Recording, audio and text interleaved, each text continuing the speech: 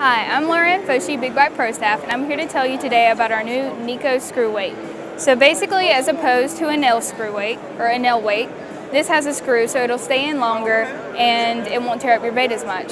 And so what a lot of people will do is they'll pair it with a Senko, or in our case, a trick stick. And what we'll do is we'll screw it into the top of the bait so that it weighs down the bait without having to add weight to the line or the hook. And so you just screw it in like so. And then that way your bait will sink a lot faster and the fish won't be able to see any extra weight or anything added at the top of the lure. Just like that.